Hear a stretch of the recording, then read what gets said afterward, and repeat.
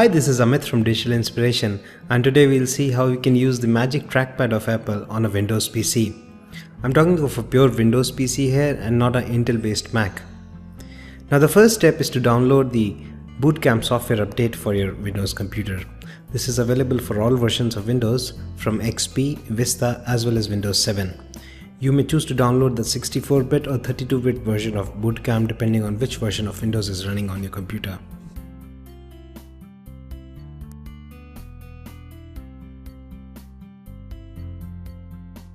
The file that you just downloaded from the Apple website has an exe extension, but please don't run it. We need to extract the content of this file onto a desktop. Now how do you do that? For that we'll use another utility called 7-zip, which is free and portable. Just open the Boot Camp file using 7-zip and extract the content onto the desktop.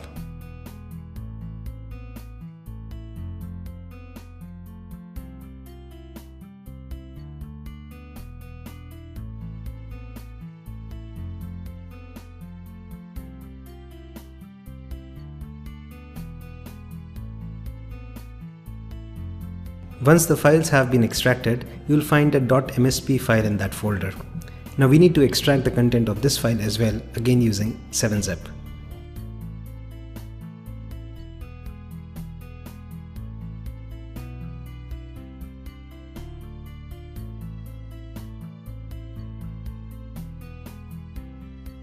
Now comes the interesting part. You will find several subfolders that have names like bootcamp 31300, 31311 and so on. Now one of these folders will have a file that looks like binary.applewireless_trackpad_bin. Now what you can do is you can use Windows search to find that file, and once you have found that file, simply press F2 and add a .ext extension to the name of that file. Now it becomes an executable and you can double click this file to run it. This will install the trackpad driver on your Windows computer and you're ready to use it now.